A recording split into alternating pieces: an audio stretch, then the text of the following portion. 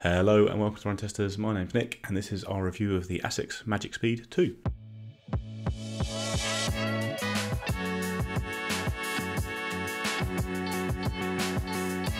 So the Magic Speed is Asics' plated training partner shoe to the Metaspeed range, the Edge Plus and Sky Plus, although it's also billed as a racing shoe in its own right. It's a lightweight, speedy shoe with some great tech and foam in the midsole, including a carbon/TPU plate. It costs £170 in the UK or $150 in the US. It's 238 grams or 8.4 ounces in my UK size 9, and it's got a drop of 7mm with a stack height of 37mm at the heel and 30 at the forefoot. There are a few key changes to the original Magic Speed with the new shoe. For one, you've got a full length plate in the shoe. It's a carbon/TPU plate, so it's not full carbon, so you've got a little bit of softness there to use it for daily training, whereas with the original Magic Speed it was just a half plate. The drop is now 7mm from heel to toe, whereas it was 5mm on the original Asics Magic Speed. And the midsole foams Asics have used has also changed, so you've got dual density midsole here, and the top layer is FF Blast Plus, whereas you just had FF Blast on the original Magic Speed. You've got the Plus here, it's a little bit bouncier, a little bit better. And then underneath the Blast Plus, you've got that plate and then a layer of flight foam, which is Asics' more standard foam. It's a bit firmer, a little bit more durable, sits underneath that softer foam on top.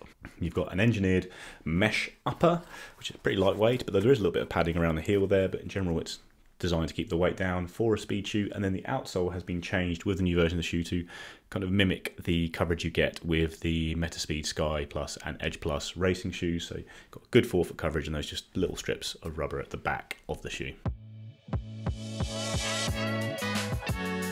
So my thoughts on fit haven't really changed from my kind of initial feelings of running in this shoe. I would say go true to size based on my UK size 8. I do think it runs narrow like the original Magic Speed. There is a wide fit option now as well, so if that is an issue for you, then there is that option there too. But I do think in the kind of version that I've had, there's a couple of things I've noticed from the original Magic Speed that I think make it a touch more accommodating. I do think there's a little bit more volume in the toe box, I would say, which I do think makes a little bit of difference there. And it feels a touch wider, I think, in the midfoot as well. But for me, the fit felt very good in my UK size 8. So I had no problems with the fit of the Magic Speed 2. Fit me very nicely, true to size. Yeah, no concerns at all, true to size for me. So I have racked up 50k in the Magic Speed 2 now, and that includes a 10k race that I did with Tom and Nick back in December in Battersea. Now, in terms of my feelings of the original Magic Speed, I think it felt great to do kind of quicker stuff in. Obviously, when I did a 10k race in that shoe as well, it felt relatively fine. What really it boiled down to is that in terms of being a daily train that I would use for a variety of different runs and maybe going a little bit longer in, I didn't absolutely love it. And it wasn't a shoe that long term that I kind of looked to kind of use for those kinds of runs. Now with the Magic Speed 2, I definitely think it is a different story on that front, and there's a lot of changes here that I think on the whole are for the positive, and make it a shoe that's better suited to running a variety of different speeds, running long, running short, racing in if you want to. This is a better suited shoe to do that in. And I put that down to a few things. I think the first thing that really stood out for me, obviously you've got to change the stack height here, the original Magic Speed, and also the type of cushioning and the level of cushioning you're getting here. Now for me, that makes it a better shoe immediately to run a little bit longer in. It felt more comfortable. It's not as firm feeling when I was running longer and not running at my quickest as well. And that's what I was really looking from this shoe, and that's kind of that is what you get here. Now you do still get that kind of firmness and kind of stiffness from this shoe because you've got this kind of dual layer density kind of midsole that you're getting here. But ultimately with that, and you're getting the kind of fuller length carbon plate in here as well, it means you're still getting something that works well for racing as well. And I felt, in that race that I did, it felt relatively solid. I think it lacked the kind of more aggressive feel that you get in terms of those transitions and getting you kind of up onto your toes that you get with the kind of Metaspeed shoes. Obviously they're more expensive, but I think there was enough there to make it, for me, a good shoe to race in. But crucially for me, it was really what I would get from it on those longer runs. And as I said, in the original Magic Speed, I really struggled to go out and run long in it or want to run long in it. It's a different story here with the Magic Speed 2. I think it's better built for that kind of longer runs as well. There's, I think, more from a comfort point of view as well. There's more padding in the heel. You know, you had this really kind of skinny kind of level of padding on the heel on the original Magic Speed. And I think, you know, everything in that shoe said, you know, this is a shoe for racing. Whereas I think for this shoe, you can race in it. The weight feels good, I think, for that point of view. But also, you've got that level of cushioning. I think the kind of ride and the comfort level that I think makes it work for those longer runs as well. Other things to really highlight here, the outsole has changed. I don't think there was a massive issue with the outsole on the original Magic Speed, but I think, you know, bringing over the kind of, you know, the outsole that we got from the Metaspeed series shoes, which, you know, on those shoes it's great, I think, from a kind of wet and dry kind of point of view in terms of roads, and also kind of cornering, it's very, very nice to do as well. I would say it's the same story here as well. From a kind of durability point of view, it definitely feels to me it's holding up better than those Metaspeed shoes. You know, there is still kind of a little bit of that foam exposed there, but I'm not definitely seeing the wear that I'm seeing on the Metaspeed Sky and the Metaspeed Sky Plus that I have used a lot, and the Metaspeed Edge. So from that point of view, you know, I'm getting, you know, a good feeling that this will offer good durability overall, and can log a decent amount of mileage. So overall, very pleased with the Magic Speed 2. As I said, I think the main thing for me was that, was it going to be a shoe, unlike the original, that I would want to use for those kind of longer kind of tempo runs, just kind of going logging a lot of mileage? It definitely is from that point of view, but you also do still get something that can work at race pace as well, work for those kind of speed sessions.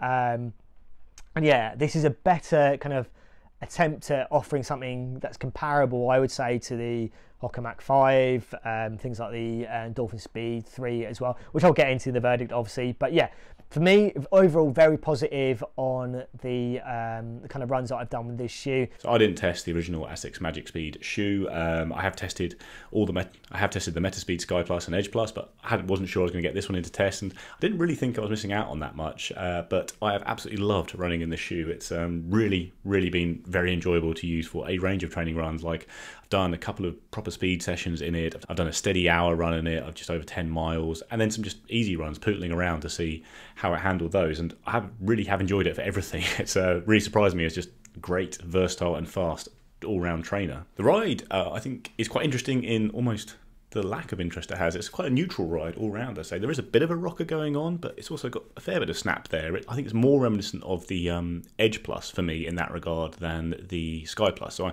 I'm a shuffling heel striker with a high cadence. I get a little bit of snap from this shoe, but also feels a little bit smooth as well. So it does feel efficient, but with a bit more of a snap than you get from the Sky Plus, which has that lower drop and has a bit more of a bouncy feeling underfoot. The foam isn't that squishy and bouncy, like compared to, again, well, lots of shoes on the market, but the FF Turbo foam from Asics range, but it is just kind of squishy and bouncy enough, so you get a little bit of sink in. It does feel very comfortable. You get a nice punch from the plate and the foam combined, but yeah, it's not that big sinking you get with full super shoes. So again, I think it makes it a little bit more stable and more suited for regular training, combined with the slightly softer feel of the plate that's that carbon TPU mix rather than being listed as a carbon plate. All round, the ride, I think, surprised me in how comfortable it was, actually. I've done a couple of longer, faster runs and just some longer, easy runs in it, and it's, yeah, I've enjoyed doing all of it. I've not had any kind of discomfort with the shoes. So that's great now for someone who's looking at doing longer runs regularly for marathon training. I think this is a really nice option. Probably the run that I think really sold me on the shoe the most was I did a steady hour in the shoe with some strides at the end. So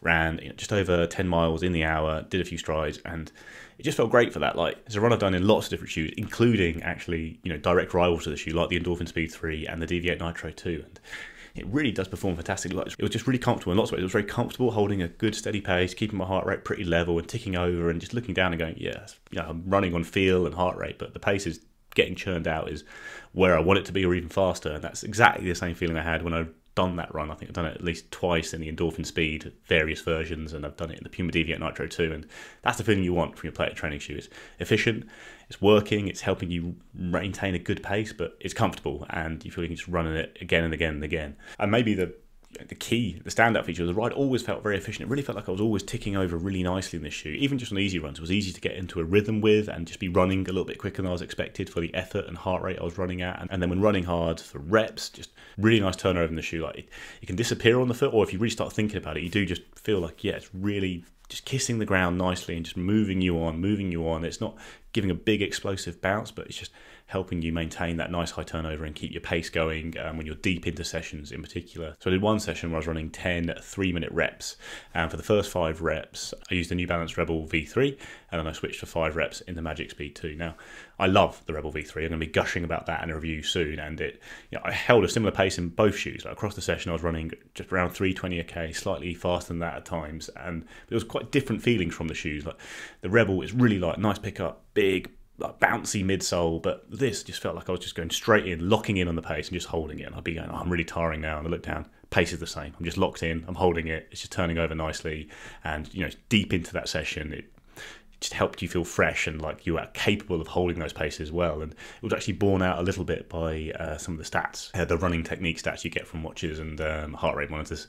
So my cadence was higher in the Magic Speed and my ground con time a little bit lower compared to the Rebel, which I think I had slightly higher vertical oscillation in that shoe. Like it just feels like, yeah, slightly more bouncy shoe where I was bounding along and landing a bit harder and getting a bit more energy back, whereas I was just turning over, keeping it nice and light in this shoe. Like all these stats are very similar across both shoes, but they do bear out my difference in the feel of the two shoes, like what you get with a plated training shoe compared to a non-plated one like the Rebel. So all in all, really enjoyed the Magic Speed across a good range of runs. I really think it's a nice versatile option, and actually one thing that's important is as a heel striker, the foam is holding up a lot better at the heel here compared to the Metaspeed series. So obviously you've got that firmer flight foam at the heel when it's not getting torn up so quickly just because the rubber doesn't extend that far back on this shoe. So that's a plus as well. I don't think durability is going to be a huge concern here with that firmer, more resilient foam you have on the base of the shoe.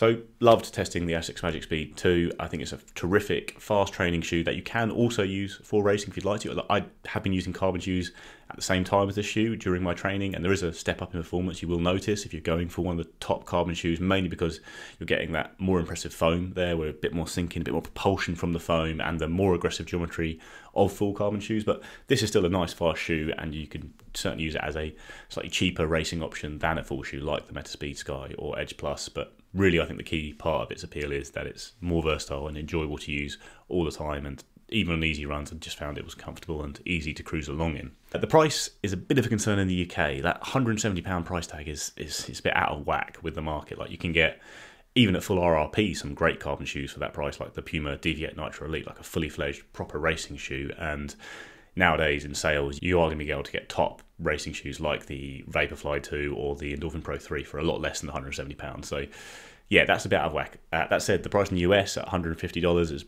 more in keeping with the market, and in the UK it's not hard to find this for like £115, £130, which again I think is more in keeping with where it should be as a versatile fast shoe with a carbon plate, but not a top carbon super shoe. You're really looking at this for a different role, I think. Competition in the Magic Speeds category is obviously very fierce. Some of the best shoes on the market, I think, are in this category, and obviously one of those is the Saucony Endorphin Speed 3, which I love that shoe, and I think it's probably still the best shoe out there, but it's so close with this shoe, and I didn't expect it to be very close. Like I think the Speed 3 in particular, the newest version of the shoes, are a bit more stable and a bit softer and a bit more capable for more relaxed daily training. But when it comes to all-out speed, it's really close, and maybe the Magic Speed 2 even has a slight edge in that regard. So I think that's a big thing. Like the Endorphin Speed in general, we've been raving about for years as the best all-round shoe on the market, and I actually think the Magic Speed 2 is right up there against it.